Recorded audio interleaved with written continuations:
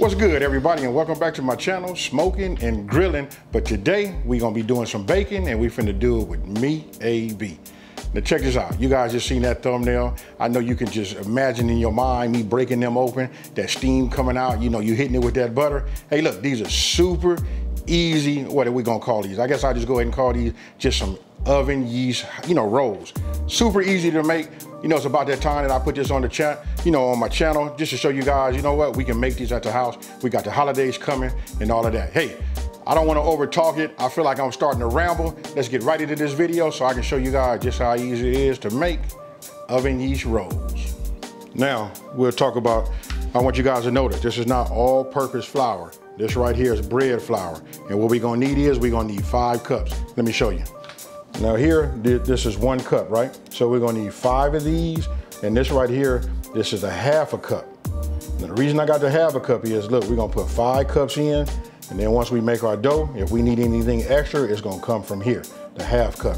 And then whatever we need extra to get to the texture that we need to get the dough right, we're gonna take it out of here in 2 tablespoon increments. This right here, this is a tablespoon of sugar. This is just regular white, granulated sugar. And then right here, this is the yeast. This is a tablespoon. And this is the brand that I'm using right here, that instant yeast.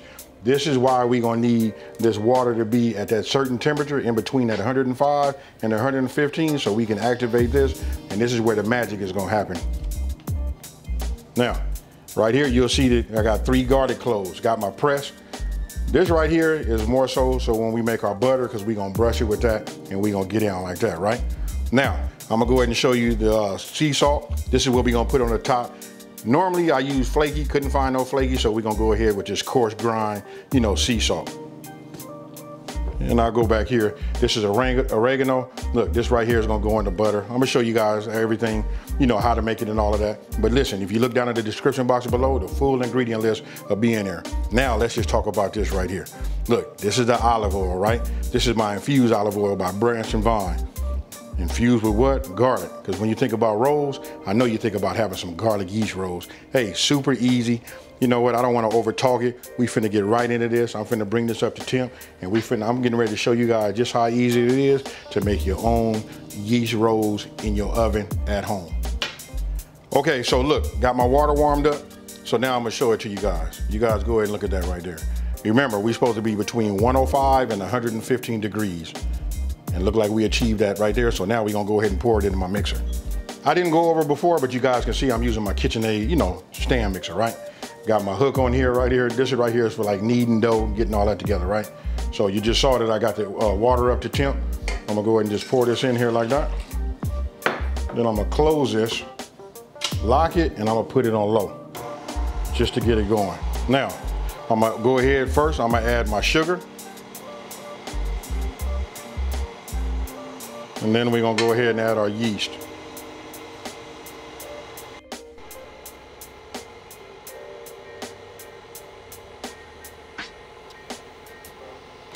Okay, so I'm gonna go ahead and stop it. Look, I just run this, the kneading hook, I just run that just until everything is combined, right? Combined. So as you can see, there's no clumps or nothing like that. So now we're gonna let this sit for about 5 minutes. Then we'll go ahead and add our salt, and then we'll add our garlic infused oil. Okay, it's been exactly 5 minutes, right? So what I'm gonna do is, I'll put this cover over here because we're gonna pour the rest of our ingredients in, through this spout. So I'm gonna go ahead and turn it back on low, which is my first setting, right? I'm gonna start off by adding my salt. Now, when it comes to the olive oil, I'm gonna go ahead and just measure this one out. We're gonna need a tablespoon. Now I'm gonna go ahead and just add it here. That's a tablespoon, we'll drop it. Make sure we don't hit that paddle. Now, I'm gonna go ahead and take my flour, right? This is 1 cup, and I'm gonna just start pouring it right in here like as you see.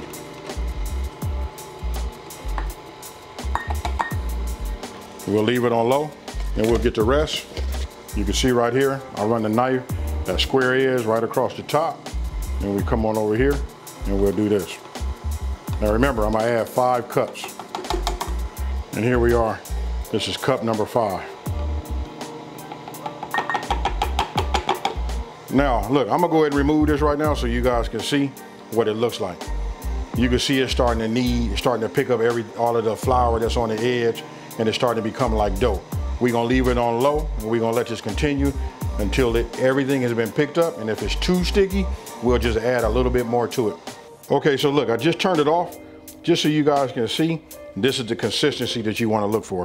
I'm gonna take my finger, right? When I touch it, you can see it barely wants to stick to my finger, right? This right here is right. So I'm gonna leave this up, and you can see it starting to, like, just from the weight, you know, pull down. This right here is a good mixture. Now, let's go ahead, we're gonna oil this bowl, put this in the inside, and then we're gonna cover it, and then we're gonna let it rest. Now, we have this done. You can see I already got it covered up. I didn't want to show you guys, because listen, me struggling with this saran wrap is one thing. So look, once you got it covered, I'm gonna set a timer for 1 hour, then we're gonna come back and take a look at it, and then we're gonna go from there. Okay, so it's been an hour. Take a look at that. You can see just how big it is. So now I'm gonna go ahead and take this plastic wrap off. Now, I'm gonna go ahead and just slide this over with. So we're gonna work on the counter, right? So what I'm gonna do is I'm gonna go ahead and take some of this flour, just sprinkle some of this down here, just so that nothing sticks to it, right? Just like you see. Now we'll take this out, and we'll go ahead and put it just like you see that. Now, just making sure I got enough flour, right? So what I'm gonna do is just bring it over like this, kind of like just knead it in. You guys can use whatever technique you like, you know what I mean? But this right here works for me. Bring it over. Then we don't want to overwork it, right? So I'm gonna go ahead and just form it into this ball, just like you guys see right here. And there you have it. That's how it's gonna look. Now, what we want to do, now look, I went and got this little apparatus I got right here, right? I use this on my griddle, but you're gonna want to get yourself something where you can cut it in half. So for me, I'm just gonna cut it like this, right? So we got it in half, then we're gonna cut it the half in half, right? We're just gonna quarter it, because the objective is for us to get even sized pieces, right? Without trying to like actually go ahead and do what, like some people like to measure. Measuring would be the right way. So I'm just gonna go like this. Like this. Now these are gonna be kind of big. This should make 16, but just to give you an idea, I'm gonna set that over there. We'll just get these separated, and then we can cut these in half. Remember, you're gonna wanna make sure you got enough flour on your surface, just so that you know nothing sticks. So, nothing wrong with putting a little bit more down. Now, we got 1, 2, 3, 4, 5, 6, 7, 8. We're gonna cut these in half, and that'll give us the 16. So, we'll do it just like this, right? And I'm gonna go ahead and do this right now so you guys don't have to like keep watching this process. We got this, right? This is the half. So now we're just gonna take it like this. I think on the next one, I'm gonna go ahead and clean this up, you know, so I don't have so much flour so that it will roll in my hand. But just take your hand, cuff it like this, and get it to roll around, and you should come up with something just like that. That right there is perfect. Now I'm gonna set this off to the side. Now here's another view for you, right? This is one of the original 8. We cut that in half. Then what you do is you just go ahead and put your hand over it, and you just roll it around on your surface until it forms, you know, a nice size, you know, round ball. And we'll just set that right over there. All right, so I got my pan, right? And the reason I'm using such a small pan, because I'm gonna be using my Breville oven. You know, it's a countertop oven, right? So you remember I talked about having the fine cornmeal. Look, we're just gonna take a little bit like this. And then what we're gonna do is we're gonna just get it to kind of like, just like you see here. I don't know how to explain this, but you just wanna have it like dusted just a little bit, right? Now, we'll take our balls and we'll just go ahead and put them on here just like you see here. You'll notice that they start rising on their own, you know, so time is almost of an essence, you know what I mean? But this is fine. And if they touch, we're gonna just pull them apart. It's okay. I like to usually give them about a, you know, like to try to give them some type of space. I like to use like 1 inch, you know, but if you don't, that's fine. You guys will see right here. Now, they should look just like that, right? And you can see they can slide. You know, that's what that cornmeal does. Keep it just so that it can slide around just a little bit. So when we bake these, they're not gonna stick. Okay, so you Look, I'm gonna just show you to you like this. We're gonna get fancy with it a little bit. I got my kitchen shears, right? I'm just gonna take this over the top like this, and we're just gonna cut it. Just like you see here. You're gonna notice, you'll see why I'm doing this, you know, when they finally done. And then, you know what? I'm gonna go ahead and do one like this just to check it out. We finna see. There we go. Let's do 2 like that. Okay, so we good there. Now, we wanna go ahead and get ourselves some olive oil. Pour a little bit, you know, in here, because what we finna do is we getting ready to brush this. Now, get yourself a brush, and you wanna brush this completely all over. Now you guys know why I use that garlic infused, right? Because we're gonna have a hint of that garlic in there. Hey, you guys see it. So, you know this right here doesn't need no instruction. You just wanna paint this, you know, complete. And then you just go ahead and then, you know, top it off with some of that sea salt, right? Now remember earlier I said flaky salt is the best, but if you got the coarse ground sea salt like I had, that works just fine. Hey, look, sea salt sends it over the top, folks.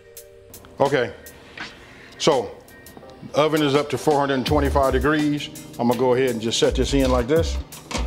Now that I have that in there, I'm gonna close this and I'm gonna set the time. It could take anywhere between 10 to 15 minutes, right? So I'm gonna go ahead and set this time to 10 minutes, and then we wanna look. We're just looking for them to be golden brown, and then they'll be good. So we'll come back, look at them at 10 minutes, and make a decision then.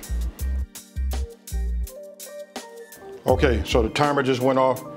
This is what they look like at 10 minutes. Now we'll decide if we wanna go a little further. You can look at them and see that color on them right now. I'm liking that. You know what I mean? We could go in for another couple of more minutes. It really is just about reaching the desired, you know, color that you want. So I'm gonna go ahead and take these out. Just go ahead and set them up, set them right here. Now, I went ahead and made my little garlic butter, put a little oregano in here, and what we're gonna do is we just finna paint these, you know what I mean? And get them nice and moist, let this soak in. We're gonna let them cool, and then we're gonna taste one of these. And I know I put the salt on there. If it comes off, no worries, because now you can go and add something to it. Man, they smell unbelievable how they smell.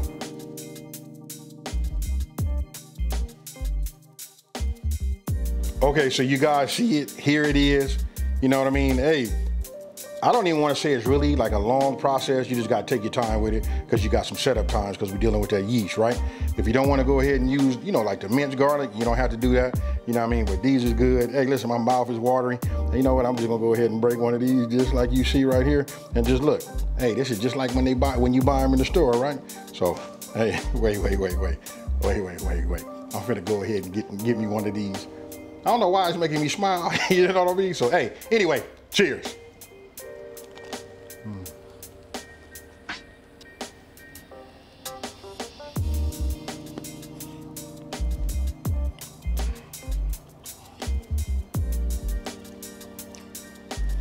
Somebody better call my local grocery store and tell them AB's back in town. I got them rolls, folks. For sure, y'all. I'm getting ready to cook. I don't know. I might sit down with a glass of that red Kool-Aid and eat me a couple of these rolls, you know? Maybe split it in half. I got some pastrami left and make me a little, you know, a little sandwich. Let me wipe my mouth, get everything cleaned up, and then wrap this up. Now look, you saw how giddy I was about making these. Listen, it's nothing like making, you know, your own fresh rolls. Look, we're gonna do a lot of more baking on this channel. You know, I don't know why I waited so long to, you know, put this on the channel, but here it is. I just wanna say, hey, thank you to you guys. Don't forget, I just dropped my new ebook. It's down in the description box below, and it's down in, I'm gonna pin it in the #1 comment. Outside of that, I want you guys to tell me how many of y'all are gonna go out and start, not go out, how many of you guys are gonna start making, you know, these rolls? You know what I mean? We gotta like just change it up. A lot of us have that little bit of time now. This is something you can do with your family, and it's super easy. I mean, super easy. You just gotta trust the process. Now, with that being said, I wanna say, listen, if you're new to my channel, let me just take this time to say, hey, thank you for watching this video. Don't forget to like, smash that subscribe button, and tell everybody out there There's a channel out here that's simplifying these recipes and taking the mystery out of cooking. And with that being said, I'm finna pour me some Kool-Aid. I'm finna cut one of these rolls in half. I'm finna hit it with that pastrami and cheese. You guys know what I'm talking about, because if you've been watching my my IG or follow me on Twitter, you know what I did. Hey, I'm gonna do that with these rolls. Hey, I'm not gonna over talk it, and I'm out of here. Peace.